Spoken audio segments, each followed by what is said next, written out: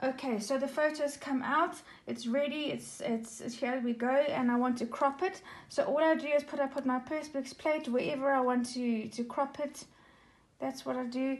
I take my finger blade, you can take a craft blade, whatever suits you, and all you do is cut around your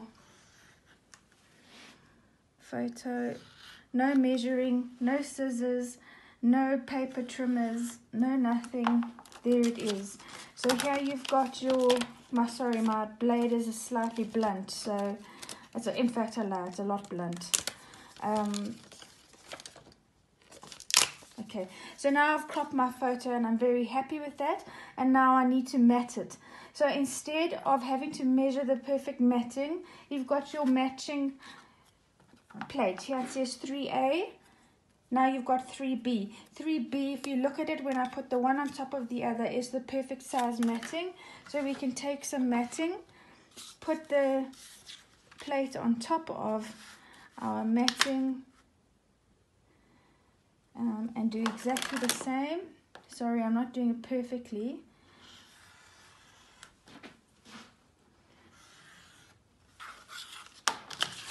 And there you have your photo with your matting.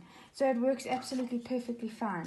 Okay, so I'm going to turn the video off, and then I'm going to show you how to use these Perspex plates.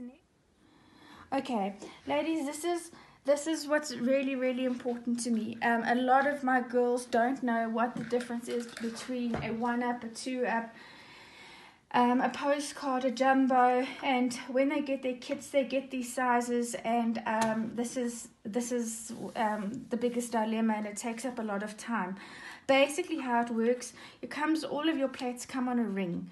You can take your ring off your tool bag, and let's just say they want a 4-up. Basically, a 1-up, a 2-up, and a 4-up. And a 4-up. These are, you'll be able to fit 4 of these onto one jumbo. Sorry, onto a jumbo. So you'll be able to fit 4. An ID means you'll be able to fit 6 onto a jumbo, and a 2-up means you'll fit 2 photos onto a jumbo. So now you've got your kit, and it says, well, we want a 2-up and 2 4-ups. But now you don't know how many centimeters is it? So actually on my plates, it's actually engraved. A jumbo is 10 by 15. A 2-up is 7.5. Not that you need to take your ruler out to measure, because it's already done for you. All you have to do is take it, put it over your photo like we did in the previous video.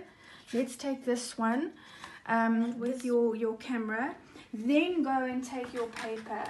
Then cut your paper. That way you save your paper, you don't waste anything, you use the best of your paper, and that way at the end of the day you've got a layout without having wasted or cut away anything, and all you have to do is put together your puzzle pieces again and click them back onto your